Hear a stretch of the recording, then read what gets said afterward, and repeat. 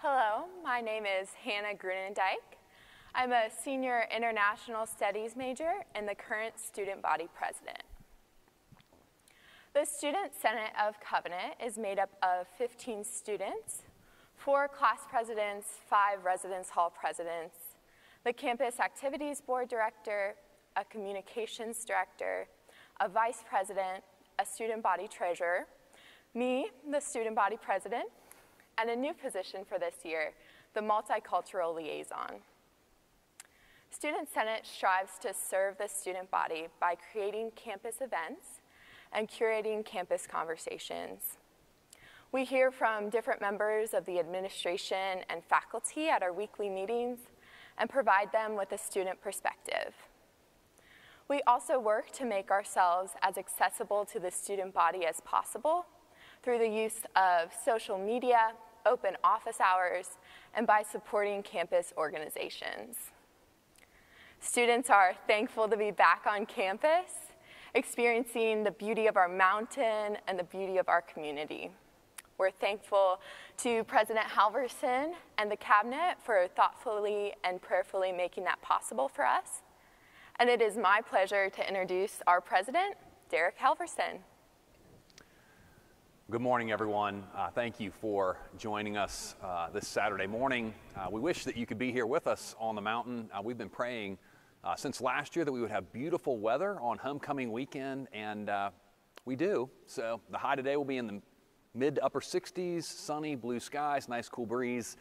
And unfortunately, we're having to do this virtually this year. So we wish you could be here. 2020 has been quite a year for us, as I'm sure it has been for all of you as well. We've had to navigate COVID-19, a pandemic, social unrest around racial issues. We're in the midst of a contentious election cycle, and all of those things have really reminded me that it's never been more important for Covenant College to be doing what it is that Covenant College does. Never been more important to help shape men and women who understand first and foremost their identity in Christ. We all have other identities, but for us as followers of Jesus Christ, that is our primary identity, our identity in Jesus Christ.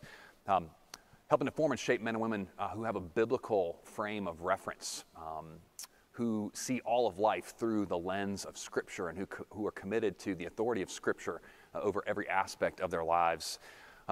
And to form and shape men and women who are committed to lives of Christ-like service, lives in which they might even make sacrifices for the sake of bearing witness to the preeminence of Jesus Christ in all things. I'm convinced that the world really needs men and women like that. The church needs men and women like that. And so we seek to inspire and equip students to serve as courageous participants in God's redeeming and reconciling work in the world. We believe that's really critical, particularly at this time in our country's history.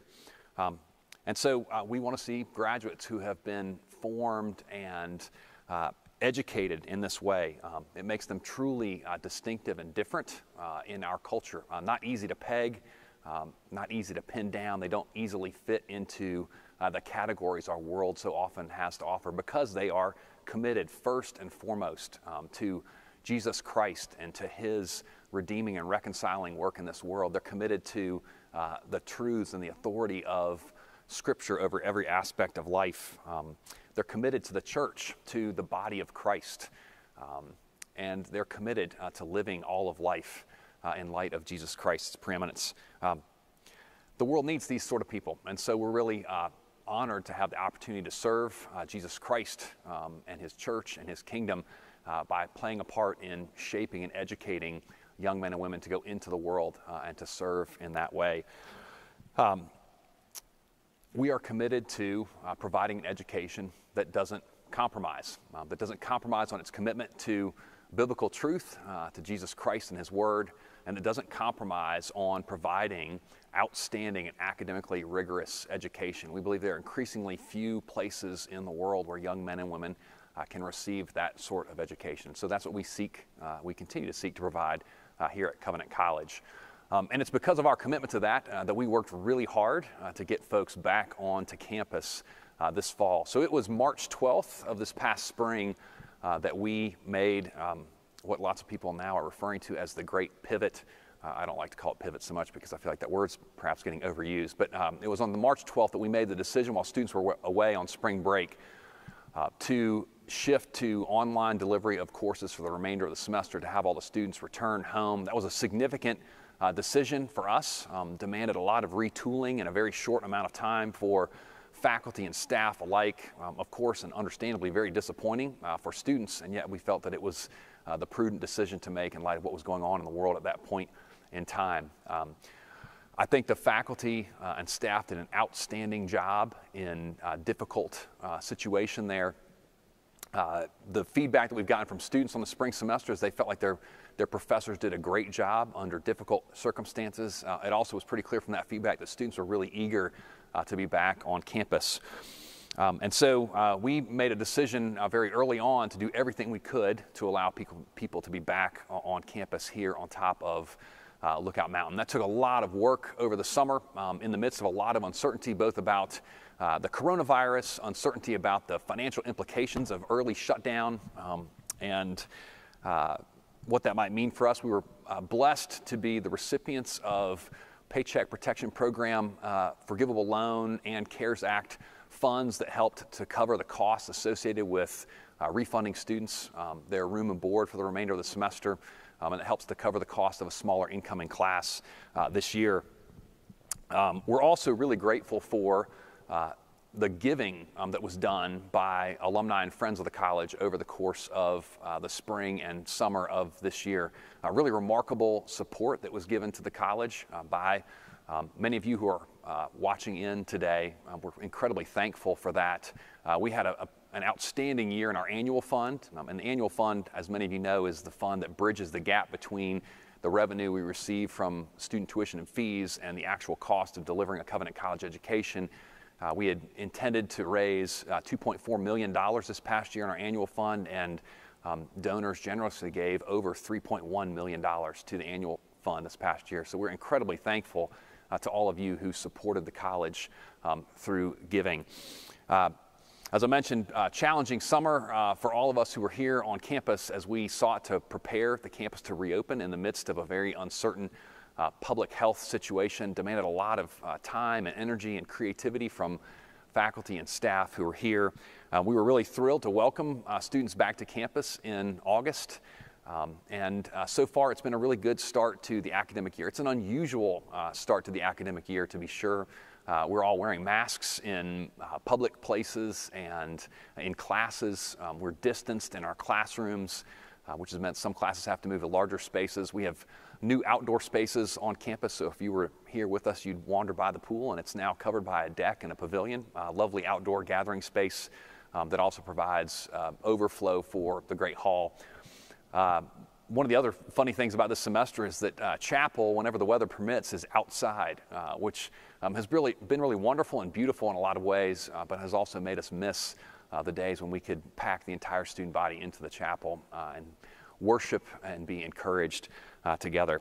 So it's been an unusual start, but also an encouraging one in many respects. It's great to be back on campus. Feedback, as you heard from Hannah, has been positive from students about being on campus, even with the restrictions that we have in place. It's also been a good start to the year in terms of COVID-19. To date, we have only had one confirmed positive among the students over the course of this semester, and no confirmed positives among faculty and staff. We're really thankful for that.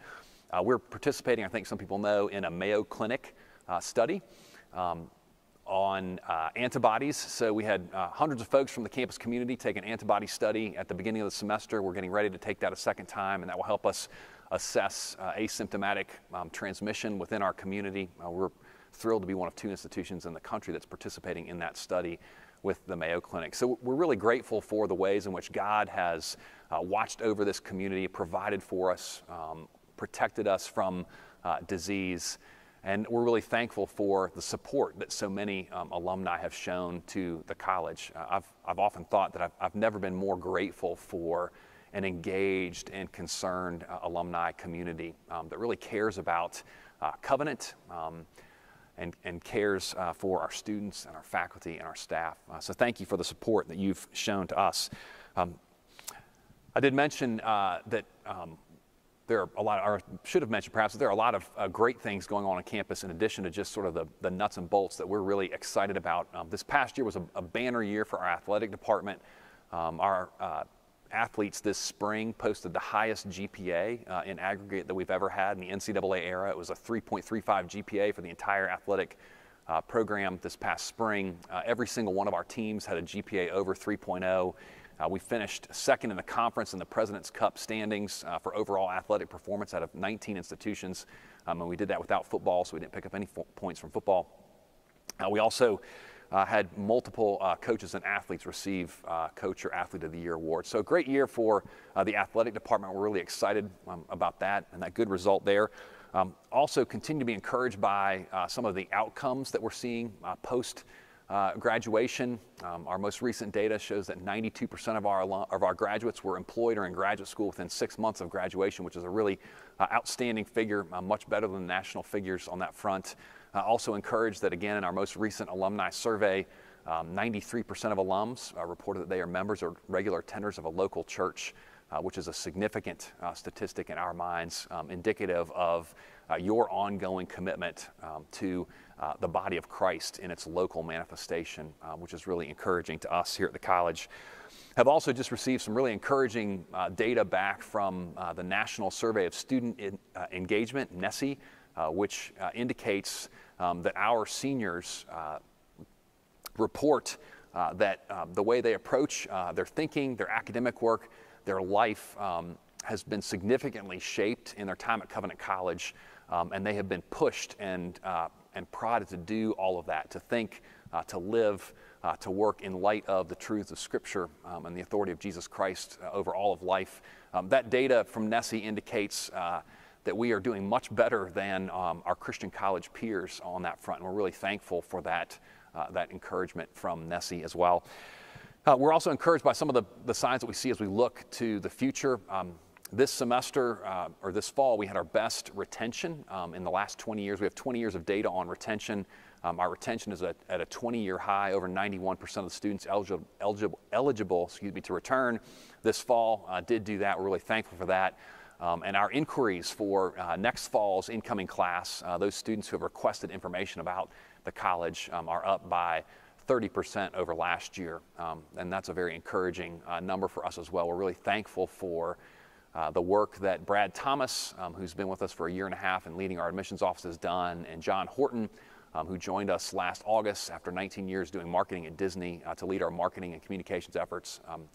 Those two folks and their teams have done an outstanding job over the course of this year, and we're grateful for that and encouraged by what that might mean for the future here at Covenant College. We're eager to fill up our incoming class with qualified young men and women who want to be here at Covenant College. So there are encouraging signs as we look to the future.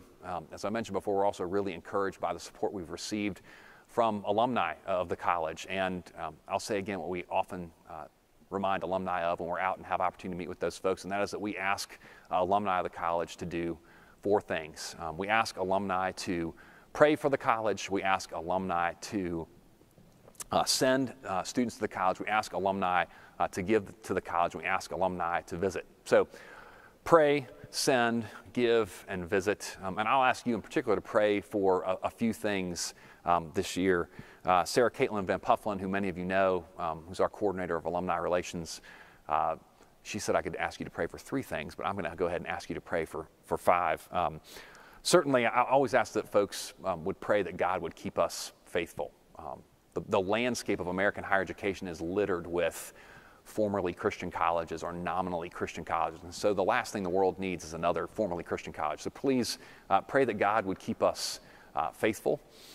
Pray that He would protect us during this season of COVID. We're thankful for the way He's watched over us to this point, and would ask you to pray for His continued watch care over the college community, our faculty and staff and students alike. We'd also ask that you pray for energy for faculty and staff and students. Hannah could tell you that students are tired. We're running on a compressed schedule this fall semester, no fall break. So it's a sprint from start to finish. We'll be finished with all of our exams by the time Thanksgiving rolls around. And so people are tired. Faculty and staff are tired because they've been working through the summer, through the semester. So pray that God gives us energy. Then I would ask that you pray for our admissions work and the recruitment of our next few classes here at the college. The thing that we do works great when we put outstanding faculty in the classroom with gifted and motivated students. And so please pray that God would bring us a bumper crop of students who are a great fit for Covenant College. And the last thing I ask you to pray for is for unity. Kevin Smith, senior pastor at New City Fellowship, was on campus this summer. We had a service of confession and lament, a prayer service just a couple weeks after the killing of George Floyd. And Kevin came up and spoke and delivered a really powerful exhortation on 1 Peter chapter 5, where Peter writes that the devil is prowling about like a roaring lion, seeking whom he may devour. And Kevin asked us, he said, have you ever heard a lion roar? And he said, if you've been in the zoo and you've heard a lion roar, it will stop you in your tracks. And zoologists will tell you that's on purpose. When a lion roars, it causes prey to freeze, to panic, to split apart. And Kevin reminded us that Satan would love to see us divided, love to see his people divided, love to see the church divided, love to see Covenant College divided. And so I'd ask that you pray that we would be united, even in this really challenging season in our country's history and in the college's history. So we'd be grateful for that. So please pray for us. Please send students who you think might be a good fit at Covenant College. Covenant alumni know better than anyone else the type of people who are a great fit here at Covenant. So please encourage students to come and visit the college. We have sneak peek campus visit days over the course of the fall and spring semester. They're not overnights right now because of COVID-19 restrictions, but there are opportunities for students to come and spend a day on campus and visit classes and meet students and faculty. So encourage them to do that. Please do think about giving to the college. As I mentioned, the giving of alumni and friends of the college has been really important to us in this critical season in the college's history, and we'd be grateful for your continued financial support of the college. And then please come and visit. There are restrictions on campus. Folks have to wear masks in buildings. There are some places we can't go right now, but you can always check in at the Visitor Center. You can email us, alumni@covenant.edu, to get more information. We'd love to have you come back and visit us here on the top of Lookout Mountain. So thanks very much for tuning in this morning. We're grateful to have so many of you with us, a lot more than we would normally have crammed into the lobby of Carter Hall, so that's great. We're thankful for your interest in what's going on here at Covenant, for your support of the college. And I'm going to turn it back over to Hannah now because I think she is going to moderate questions. Yeah, I've got some questions for you, President Halvorson. Right. The first question we have is, what's your favorite spot on campus? Well, that's a good question. I suppose if I had to whittle it down to one, I would say it's the overlook. I'm a big fan. One of the great things about coming in at the start of the day is you get to take in sunrises on the overlook. So I'm a huge fan of the overlook. My close second would probably be the Great Hall. It's a lively place. I mean, great conversations happening around tables. A lot of joy in that room, even with some COVID-19 restrictions in place. Definitely.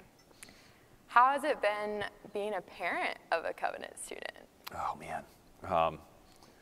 It's a super question. I'll try not to get choked up. It was not an easy thing for my son to choose to come to Covenant because when your dad's the president and you have a fairly unusual or distinctive last name, you kind of stick out. So he waited until the last minute to make his commitment, but we have been so grateful for the experience he's had even in just the first several weeks of the semester. He's loving his time here at Covenant. We hope not too much. Midterm grades come out soon, but we have been so encouraged by his reports to us of the conversations that he's having with faculty, with his fellow students. We're encouraged by some of the decisions that he's making on his own now without us looking over his shoulder, that suggest to us that he is developing his own, forming his own biblically grounded perspective on life and work. So we couldn't be happier and are really excited to see how he grows over the course of his time here at Covenant.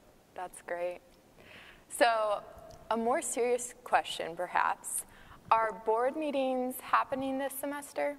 Yeah, so the board will continue to meet this year on its normal schedule, although those meetings are happening virtually as opposed to in person. So for the same reason we're not bringing hundreds of alumni back onto campus for homecoming, we're not bringing trustees from all over the country onto campus right now, just to try to minimize risk. So the board will meet in 13 days on Friday, the 16th of October, over Zoom. So we'll have the full array of trustees and advisors on that call, and then board committees are meeting next week. So the board typically meets October, March. That will still happen, and the board has actually met more frequently over the course of the pandemic, just to make sure that they were monitoring everything that was happening here on campus. I know student senators are excited to sit in on some of those board committee meetings, so we're thankful for that opportunity. What has been the most challenging part of COVID for you personally? How can the alumni community be praying for you specifically as the president at this time? That's a very, that's a kind question and a good one as well. I think the hardest part about COVID for me is that it limits the amount of human interaction that you can have, and certainly in my experience as a Covenant student, that was a central feature of Covenant education was, conversations in the classroom, but also in faculty offices or on the quad or in the Great Hall or in a dorm room, and those are just much harder to have. I have less interaction with students now than I would in a normal semester, and I know that's true for faculty and staff as well, and true for students who, some have expressed to me that it's just hard to be on Covenant's campus and then not be able to engage with fellow students and with faculty members the way. So that's been really hard for me. I mean, and I would say too, it's also hard because it's limited the amount of interaction that I get to do with folks off campus as well. I've had very few trips since the beginning of the pandemic. Actually, I guess only a couple trips since the beginning of the pandemic. And that might be hard for my wife more than it is for me because I'm around the house a lot more than I normally would be. But it's a great gift when you get to sit with folks around the country who love Covenant, are excited about Covenant. And so I don't get that energy that comes from hearing from people who are so excited about what's happening here and want to support what's happening here. And so that's been really challenging for me. In terms of prayer, I mean, the prayer for me would be the same it is, I think, for students and faculty and staff. It's just we're all tired. It's been a lot of work, and feels like we're constantly sprinting. So many unknowns, so you're working in an area of uncertainty. And so I know when I talk to students and to faculty and staff, we're tired. It's more evident to us now than ever that we need God's sustaining strength in our lives. So folks can pray that God sustains us. What's one of your favorite memories from being a Covenant student? Ooh. I'm interested to hear this. Yeah, I have so many good memories from life on the hall and playing soccer. So not this past Wednesday, the Wednesday before, was Day of Prayer. And I took some time during the Day of Prayer to walk campus and to pray for what's going on at campus. And it was really moving for me to walk past places where I remembered having conversations, particularly conversations I had with faculty members that changed the trajectory of my life. And so it was meaningful to be reminded as I moved from place to place on campus of those conversations, of those people who had spoken into my life and as a result had propelled me in a direction that I hadn't ever considered going before. So I was thinking of conversations I had with Steve Kaufman, with Lou Voskuhl, with Reg McClelland, that were just powerful conversations for me. So that's fresh in my mind because it happened just during Day of Prayer a week and a half ago. I could think of other great memories though. Big wins in soccer games and intramural basketball triumphs. I threw 7 alley-oop passes in one intramural basketball game. That was a pretty good memory. Way to go. I have not done that. It's helpful to have tall teammates. Oh yeah. It's definitely hard for me to choose a favorite memory. So I understand that dilemma. We have an alumnus who's heard that you have a lot of books in your office. what would you recommend that people read right now? Oh, man. That's another great question. I do have a lot of books. I have to read them much faster than I would like because they pile up so quickly. So I just finished reading Erwin Ince's book, The Beautiful Community, and it's on a biblical vision for racial reconciliation. Erwin's recent moderator of the PCA General Assembly, a past Covenant College parent. He's a trustee-elect for our Board of Trustees. And it's a wonderful book, really both challenging and inspiring on racial reconciliation and a biblical vision for diversity within the unity of the body of Christ. So I'd highly recommend that book to folks. It's really good. I read a couple years ago a great book that I've since given to the Board of Trustees by Jonathan Haidt, H-A-I-D-T, who's a professor at NYU. It's called The Coddling of the American Mind, but it's just on some of the cultural challenges that we face right now, that it's a really helpful book for understanding some of the things that are happening in our world right now. And I'm trying to think of the other book that the title of the other book that I just gave. Great book that I just gave to our Board of Trustees by Phil Ryken, who's the president at Wheaton College, pastored in the PCA before going to serve at Wheaton. And it's called When Trouble Comes, a great book on biblical figures navigating difficult times, challenges, really an encouraging and uplifting book that I'd recommend to folks. So those are three that come to top of mind right away. Well, I'll have to read those over our winter break, maybe. Yeah, we will give you a long enough winter break to do that. Yes, and I'll read a lot probably, actually. What are your favorite and least favorite parts of being a college president? Good question. My favorite part is definitely getting to interact with students and faculty. And part of what drew me back to academia was that there are just great conversations that go on in a place like Covenant College. And so I get to be a part of those conversations. And to me, that's a lot of fun. I will say that the other thing that's really fun for me is handing out diplomas every May. Sometimes you get tired by the time you get to an end of an academic year. And for me to stand on that stage and to hand diplomas to 200 and something graduates and to know the kinds of young men and women that are being sent into the world every year by Covenant College is a really energizing moment. That's a really fun thing. Hardest thing, probably, I mean, outside the fact that's just a demanding job, which is not the hardest thing. I think the hardest thing is that you just can't please everyone. There are so many different perspectives, so many different voices, and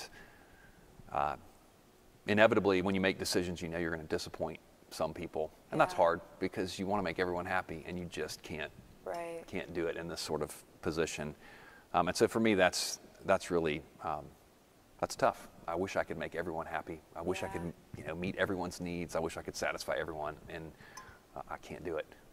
That's hard. Well, I can't believe that. I'll be walking across that stage in the spring.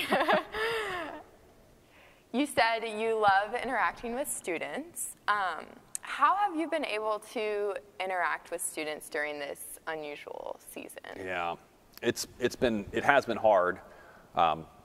For one thing, I've tried to get outside more than I might otherwise because lots of folks are outside right now. We can be outside, and as long as we're maintaining distance, we can not wear masks. And we've had a great fall. It's been a beautiful start to the semester weather-wise. So I've really tried to take advantage of that and get out and walk campus more than I might otherwise, and that gives me an opportunity to say hi to students and to ask how their semesters are going.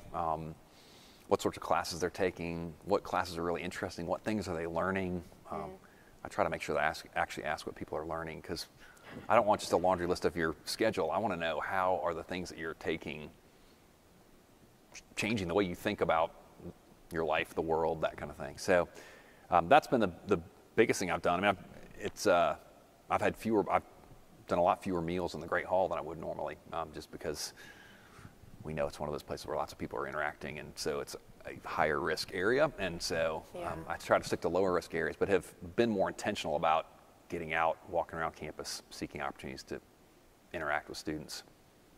Well, Student Senate thoroughly enjoyed having you visit our meeting a couple weeks ago, so thank you for that. That was fun. Yeah. I've heard Covenant has a new dining service. You are correct. Have you had a chance to try them?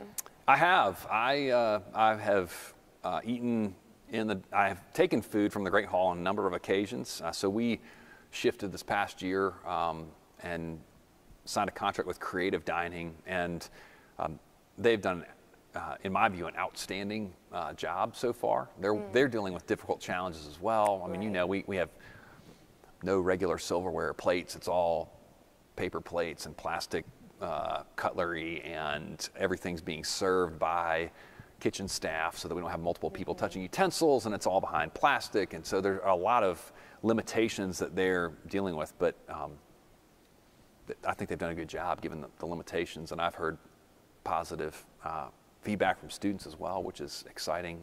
We think they're a great partner for us. We're excited about the new food service director who came down to run the show.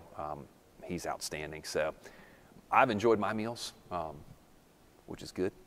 And I've heard positive reports from my key inside source. Oh, yes. Yeah. What is a class that Covenant offers now that you wish you could have taken as a student? Oh, boy. There are a lot of classes that I see in the roster now that I wish I could have taken as a student. So I think I would love to take, Alyssa Weichbrodt teaches a course, Race and Gender and Art. I think that would be a really fascinating class to take. I think she does some great thinking in that area, so I enjoy taking that class. I selfishly would love to take Lance Wescher's course in sports data analytics. Ooh. That sounds like a fun class, a fun class to me. I never took an econ class as an undergrad. I would love to have taken an econ, but I also would love to have taken lots of different courses. I didn't take any business classes, and I could benefit from a business class. So I'd love to take a management course from Professor Quattro. Yeah, so lots of classes. I'm envious when I look at the catalog and think about all the different possibilities that are out there. You know, I am too, actually. Yeah. Never enough time to get to all the interesting stuff. Yeah. All right, we're almost out of time. So there's one more question. What are some challenges that Covenant leadership is facing that we can be praying for? Yeah. Well, certainly, I mean, I could think of several since we were thinking about these things all the time. One of the challenges that we face is just what's a larger contextual challenge. All the demographic data that's available to us would suggest that in 2025 or 2026, we're going to see a reduced number of high school graduates. You're 18 years past the recession in 2007, 2008, 2009, and so there were fewer births back then, which means fewer high school graduates.